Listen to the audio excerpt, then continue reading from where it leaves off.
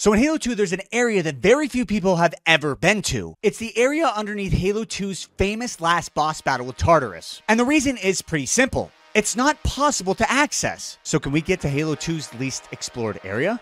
Let's give it a shot! So the Great Journey is the final mission of Halo 2, and your entire goal for this mission is to proceed until the end to fight Tartarus in a boss battle. Now this section of the mission has a giant floating platform that rotates, but just below this platform is a giant pit light area, and I've been calling it the Tartarus Pit. There is a death barrier just feet below this platform that you see that kills you immediately, and there's no way to get around this. And for 3 years, I have been trying to figure out a way to do this to no avail. But I had an idea. If I could somehow find a way to clip through the final door that the Scarab is scripted to destroy, I could somehow get into this room early, and the death barrier that previously existed would not yet load in. But there's also another pretty large problem.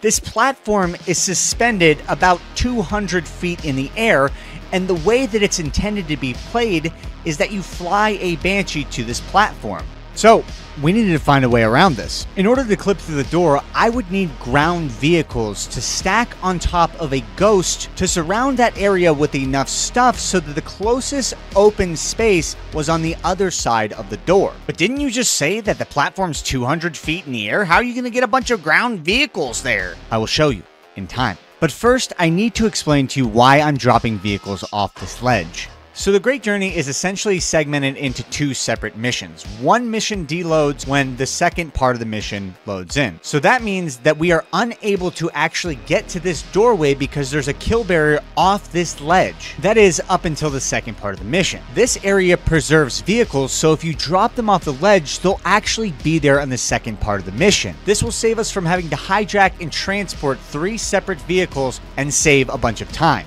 There we go. Okay, so now I have a Banshee, and luckily for me, there's actually a certain vehicle that you have to destroy in order for the mission to proceed, and it is this Wraith up behind this rock right here. So the Scarab on the Great Journey is scripted to proceed through the mission destroying anything in its path, but the only thing stopping the Scarab from moving forward and allowing us to clip through the door is this Wraith. But because of this, we have no checkpoints. Here's all my vehicles. I'm going to take my Wraith up first. Okay, what I'm doing here is I'm going to try to go around the back side of that building over here, and I'm going to try to get up to that door. So there technically is a path to getting to this platform from the back side of this building. It's actually a pretty easy path to take until the end. You're going to go on this direct path right here. In the Halo 2 graphics, it's so drab.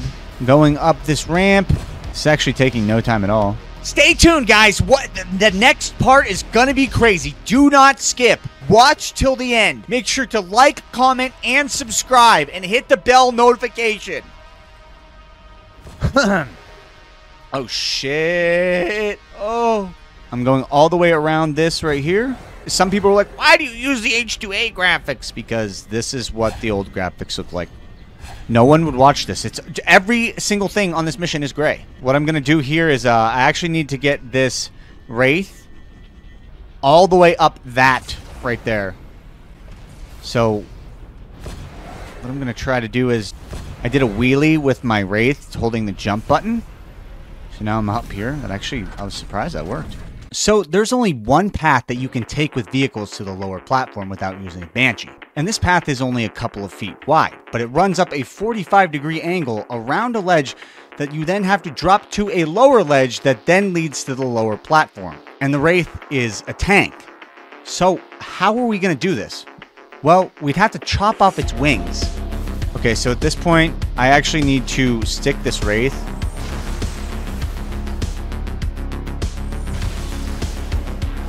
because I need these wings to be off. And I destroyed it. Very nice. So because I had no checkpoints, I had to get this Wraith back here again. But this time, I made sure that the wings were destroyed before I started my journey. Okay, so this time, I'm going to make sure that the wings are destroyed beforehand. Oh, gosh. And 10 minutes later, I was back to where I was before. Okay, so I'm doing a rail grind.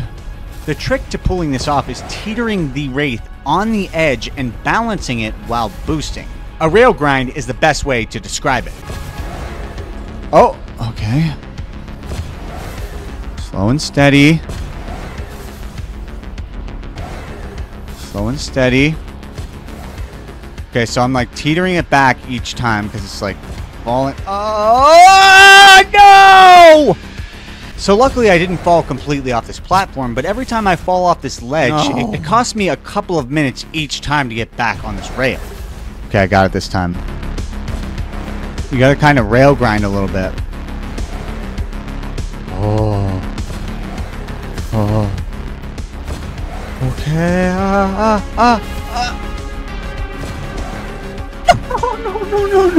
No. Oh, I have to set it up again. Okay, I'm back. 10 minutes later. Okay. I'm so scared.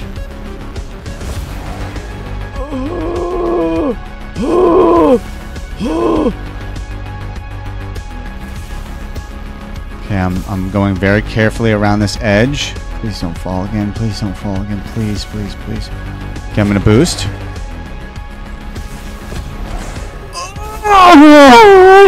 Now I just need to take this down to the lower deck. And then I can take all the easy vehicles.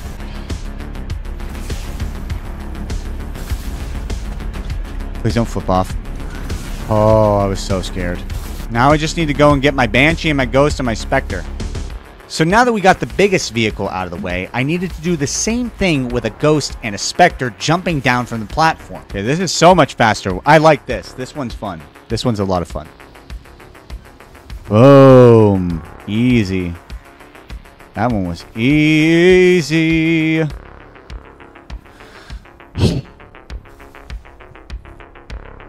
Why did I say that?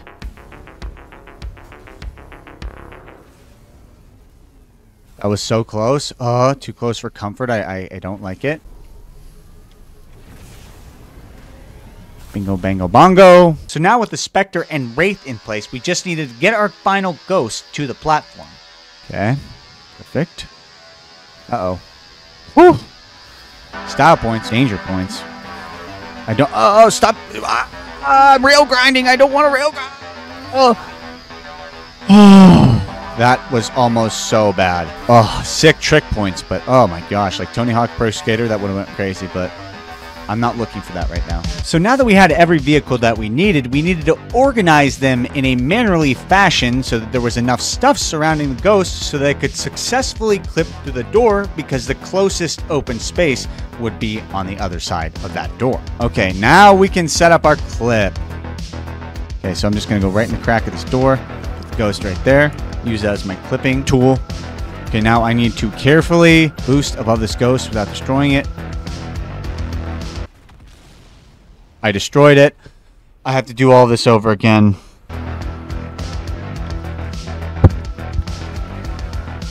Well, that's 45 minutes of my life. Awesome.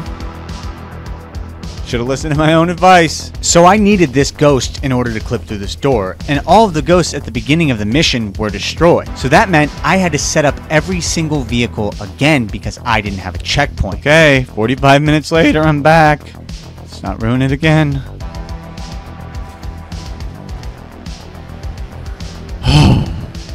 You don't know how scary that moment was. So now that I had my Wraith successfully set up on top of the Ghost, I needed to fill the remaining edges around the Ghost with a Spectre and a Banshee. I needed to make sure there were no gaps or cracks big enough to phase through.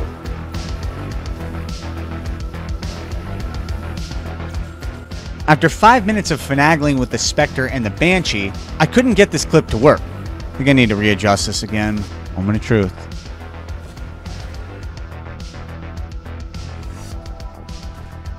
Okay, that's a good look right there. That's a good lineup. I don't think I'll have to waste another 45 minutes. Ooh, that's nice. Come on. Damn it.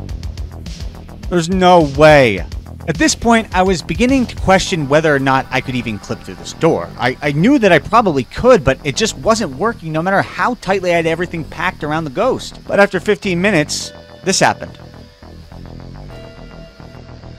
Oh, that one worked? Okay. I was finally through this door after 2 hours. Now I just needed to walk to the area and get down there. Okay, I'm in. I'm in.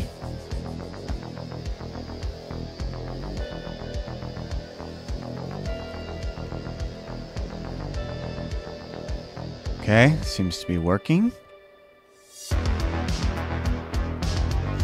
Nice. Love to see it.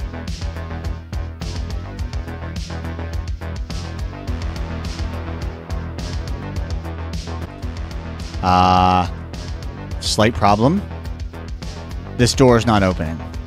Huh. Well, that was a giant waste of time. Can't do this because this door doesn't open.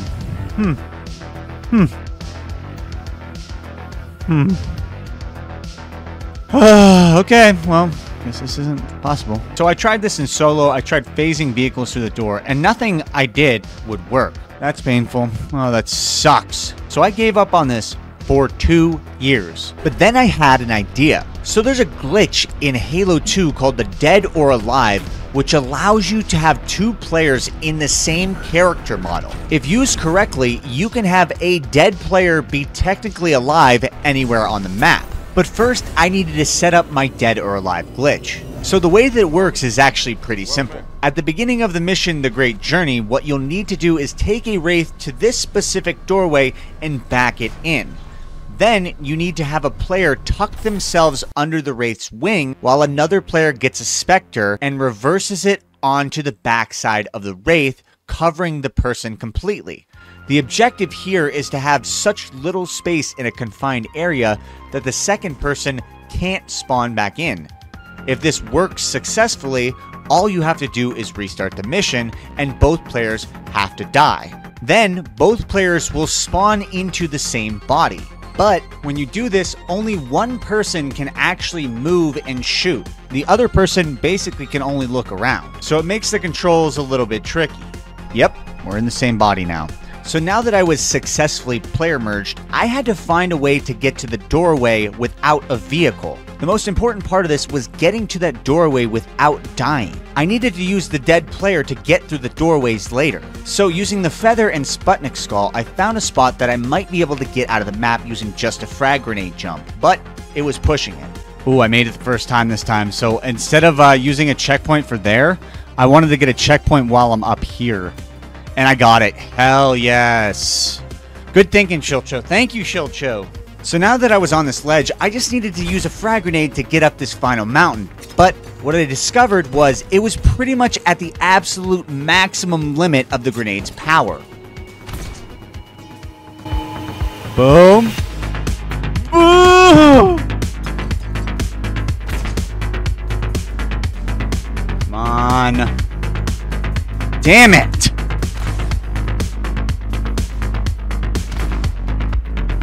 Come on, please, please, please, pretty please. Oh! Dude, why is this so f***ing hard? This should be it. This should be it. No! Ah! Oh.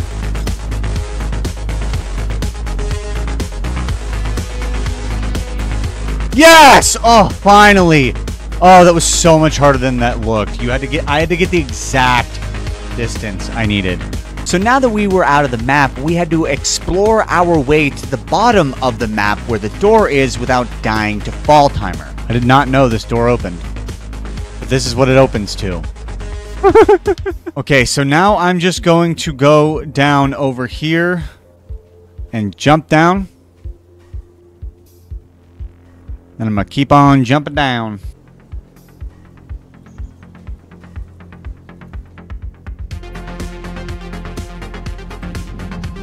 Boom! I just corner rode down that so I could live.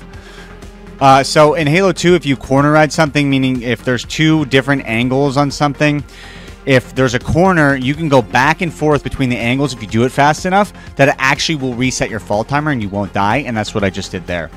Now I can walk over this edge and not actually die to the death barrier. Yay! Yay! Okay, but anyways, we're gonna go get the Spectre here. Now we just needed to take our Spectre on the same path on the backside of the building to transport us more quickly. Just like that. Bam, we're jumping down. Bam, we're jumping down. Okay, so because we were player merged, the dead player can go through walls pretty easily if you have the feather skull on. To get the dead player that's actually alive, all you have to do is die. Then you're free to push this person wherever you want. What I'm going to do is just throw a plasma grenade. That's all I'm going to do. And my player's half in the door. But now I'm alive again. And what I'm going to do is I'm actually going to hit him through. Then I'm going to die.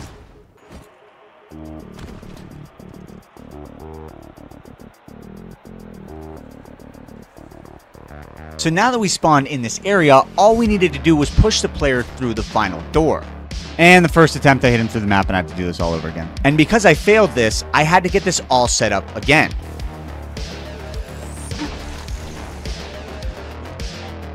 You can see I'm dead. Here's what I look like in the other player. The second time I did this, I was able to make it through the door that opened up earlier. So with the dead or alive glitch, you can actually hit players through... Oh, I'm stuck in the wall. But then I got stuck in the doorway, and the fluctuations that you see here from this camera angle is my body dangling in the wall. So I had to do this again. This time is going way smoother than last time.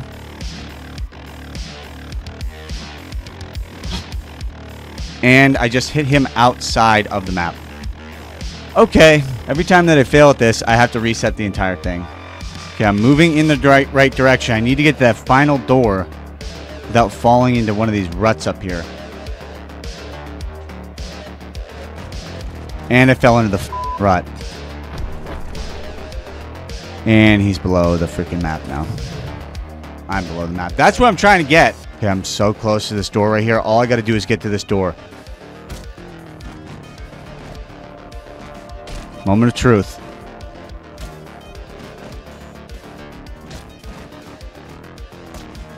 Ah, I got him through on the 5th beat. Okay, the player has spawned in here. I am in the room early, but I still have a ways to go. So I was in the final room, but now I had just one last thing to do. I had to make sure that I got the dead player to the bottom of this area without falling through the map.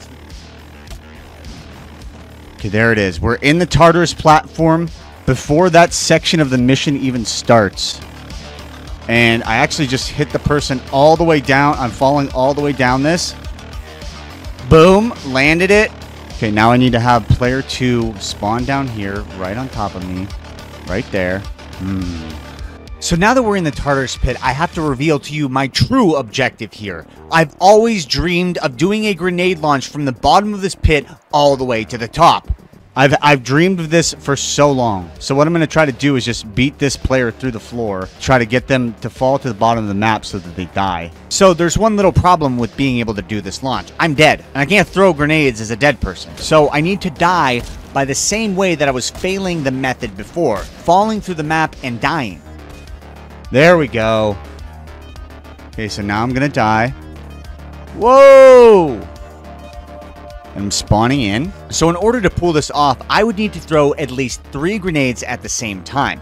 But I would need the health in order to survive that. So the Blackeye skull in Halo 2 enables you to beat down your teammates for extra overshields, and you can have up to 2 of them. Technically, beating down your friendlies counts as an enemy. So now that I had everything set up, I needed to have 3 separate grenades explode at the same time. So in Halo 2, if you overcharge a Covenant weapon, you can throw 2 grenades if you time it on the cooldown. So my plan was to throw 2 grenades at the wall, and then while they're simultaneously landing on the ground, throwing another grenade that is landing on the ground at the same time.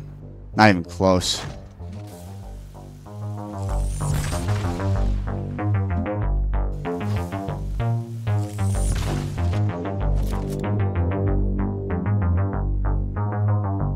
Oh.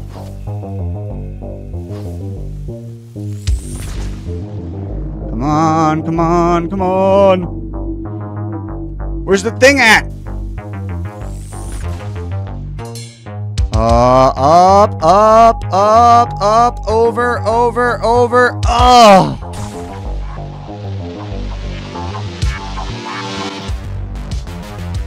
Oh, damn it.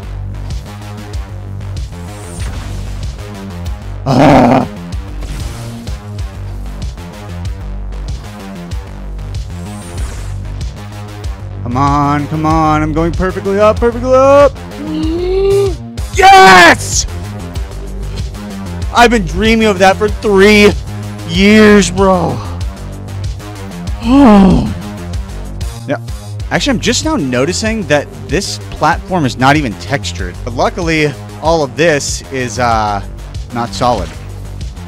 Throw a grenade right through it. This looks like some sort of like a 50s movie or something. Some sort of LA noir. What the hell? This is a false floor right here. This looks so awesome, though. That's the actual platform it comes up on. You can see that the whole model is untextured at this stage of the game. It's so awesome. Such an underutilized, cool spot. Okay, well, anyways, I gotta get up in this room. Well, that was easy. Is there anything different about this? It doesn't look like it. So the non-standard bridge that you wouldn't normally go over, they textured before it loads in this game, but not after. 343 took some weird shortcuts. I'm assuming this door doesn't open. I can shoot through it. It does open. Well, the door opens if you get on the other side of it, it will open for you.